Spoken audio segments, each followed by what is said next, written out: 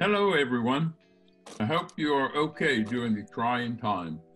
The family law attorneys at CPLS, a law firm located in Orlando, Florida, are presenting a series of discussions where we will talk about some issues you may be facing during the unusual COVID-19 crisis.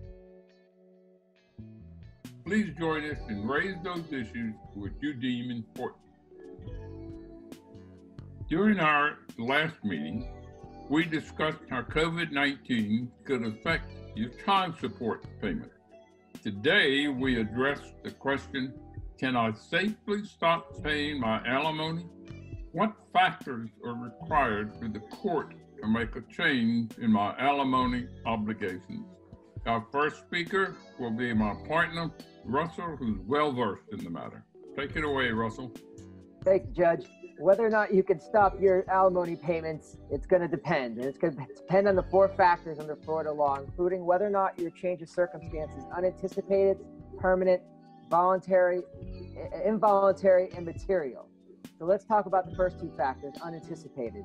Generally, that's going to be defined as an unexpected and unforeseen change in your employment situation, usually caused by an involuntary loss of your job or reduction in hours. If it's not known to you in advance, you haven't been able to properly prepare and obtain comparable work, then it's likely you have an unanticipated change in circumstances. The next factor is going to be whether or not that change is permanent. And that's generally defined as it's going to be lasting or remain unchanged for an indefinite period of time. It's something that's unlikely to change in the foreseeable future. And generally, if it's a temporary reduction in your pay or in your hours, you may not qualify as having a permanent change. It's going to depend on the industry you work in and if you can obtain similar work with similar pay in other comparable fields. In order to sustain a chance of not paying alimony, you must be able to prove the permanency of your situation. To talk about the other factors, I'm going to pass it on to my partner, Attorney Ducker. Thank you, Russell. In addition to being unanticipated and permanent, the change needs to be involuntary. If you have a choice of whether or not to continue working or whether or not to work from home, that is not an involuntary change. In order to make a change to your alimony award, the court must find that your change in income is not from your actions and is therefore involuntary. It also must be material. If the reduction in pay that you've experienced is offset by reductions in costs of commuting to work or that sort of thing, the court may not find that it is a material change. If you're able to work from home for the same salary, that certainly is not a material change in your income that would result in a change in alimony. Now, these rules change from jurisdiction to jurisdiction, and we have attorneys that are licensed in many places. One of our attorneys, Jalicha Persad, is licensed in the Virgin Islands. He's going to talk about the alimony process there. Thank you, Attorney Ducker. An award of alimony and also an alimony agreement is necessarily forward-looking and based on future needs and future financial positions. It may not anticipate what actually happens.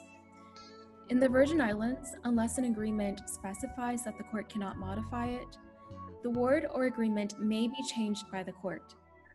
The proponent of change must show that there is a significant change in circumstances beyond what had been anticipated and provided for. In the Virgin Islands, the impacts of COVID-19 will more than likely be considered a circumstance beyond what had been anticipated and provided for. I'm going to pass the mic over to Attorney T. Persad, and he is licensed both in Florida and the Virgin Islands. He'll give a bit of a comparative analysis between the 2 jurisdictions. Thank you very much, Jalicha. Alimony obligations are governed by statutory laws in Florida and the Virgin Islands. There's one major difference between the laws in Florida and the Virgin Islands. In Florida, the statutory law dealing with alimony is developed and detailed, providing clear guidance. In the Virgin Islands, the statute is not developed or detailed, so you'll have to look to case law in the Virgin Islands for guidance. When the cases in the Virgin Islands do not cover your specific issues for your case, you may have to look at other jurisdictions.